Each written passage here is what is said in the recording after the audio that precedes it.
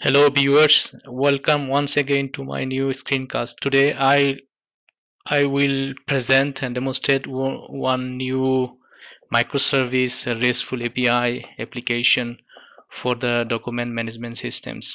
So for this screencast, it will be the multi-part screencast from the development and testing and external configuration and deployment. All step has to be done by those screencast. So this is the multi-part screencast.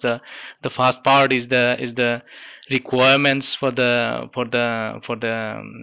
projects for building these projects.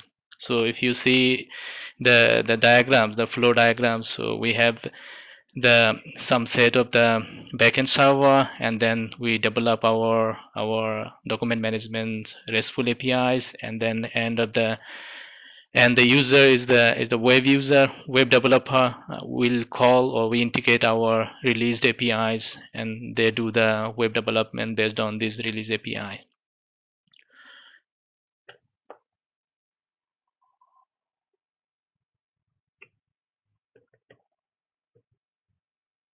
Release API.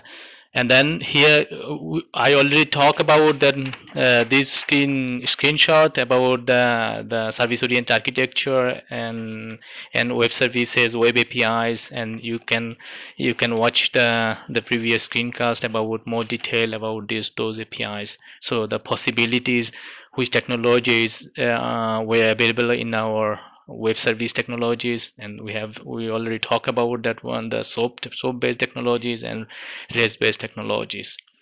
And here is the main requirement for these projects. So the API requirements, that means every APIs has to be handle all the CRUD operations. So we divide those APIs functionalities like logging mechanism APIs, and also the address APIs. Address means your postal address and geographical address. I mean the registration process for each of the logging user, and the documentations documents APIs means you can upload and download the any file formats and audios and videos, and even though those content has to be stored in your data storage or in your backend server.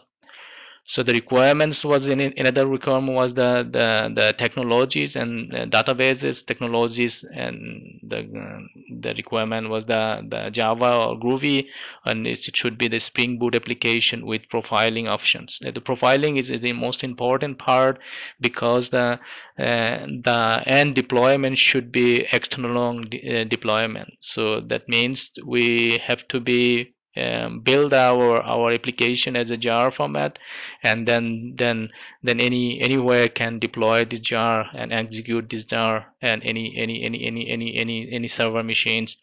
And that's why for this has to be done by the embedded Tomcat. We don't need to anything to maintain the Tomcat for UCell or any installation department. So then they have the project requirement has there has to be server side unit test and Postman client testing and API testing, and the backend server will be PostgreSQL server. And the final requirement was the theme based template engine to use to develop some GUIs. Basically, to the API developer has to make some GUI simulator. Then they can test it. The APIs is properly working as it is, like the web developer did their web developments. So here the dataset requirements, and then we divide this dataset requirement. We can say file upload and file documents, and then there is a user registrations and user role and address info data and address info, this one. So the file documents means the all type of file formats and audios and videos records content for those application.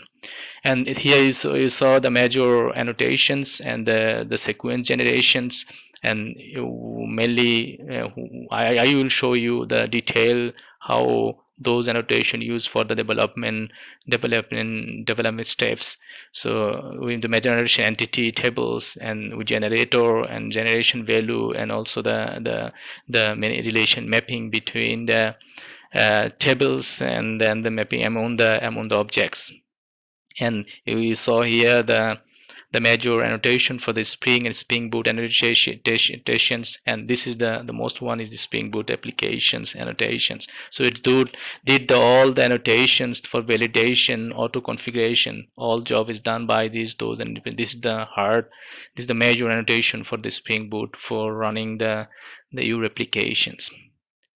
And here is the project structure. This is the standard Spring Boot project structure. It's the project will be implemented to use the Eclipse IDE.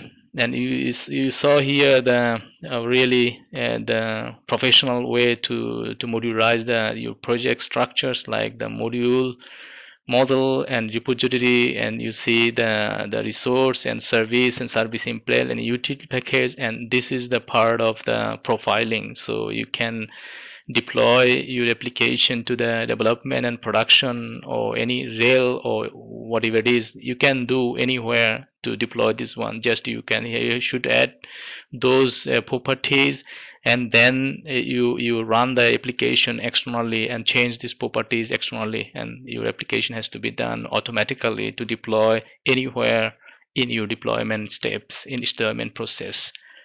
So here is the screen. You see the building, deployment, and profiling. That means we build our REST APIs, and we packed it like a jar, executable jar files, and we have some environmental settings like in command lines, and then we start your start services, and then it's automatically start your service based on the where you define your backend server, where's the network. I will show you detail in the development steps. And this is here the major requirement was, I said, the both the server side test and means the unit test has to be run, and then client side test, and those tests has to be exported or has to be sent to the end user. Then they can run it their side to see where before integrating the web application, web pages or websites, and then they can run those application. Of course, you have to be send those test cases to the client, and client can run those test cases, and they can see the pictures, and then and they can find out. Even though as a API developer or as a web service developer, you should do that both sides, in server and client, all possibilities of the test cases or test combination of this. I attach here like one of the screencast like the pictures, how many the combination of all REST client Postman, REST API testing screencast. I will show you detail about how can you set those parameter and combination of parameter and see the pictures, and even though you can check it in your server status, and also your parameter settings and combination of parameter settings. I found really good tools for REST API testing with Postman. And thank you and for watching the presentation. I will do the developments and testings, client side testings, and the server side testing. Both tests need to be done in the next screencast. Please follow the next screencast, and you will get the detailed overview from the development. Here is the requirement I already talked about a little bit, and then you see the developments, and then server testing, and then client testing, and you get the total pictures how the professionally we did the developments in the professional life, or we can say in the day-to-day life in the professional way. So thank you and for your attention. Bye. Goodbye.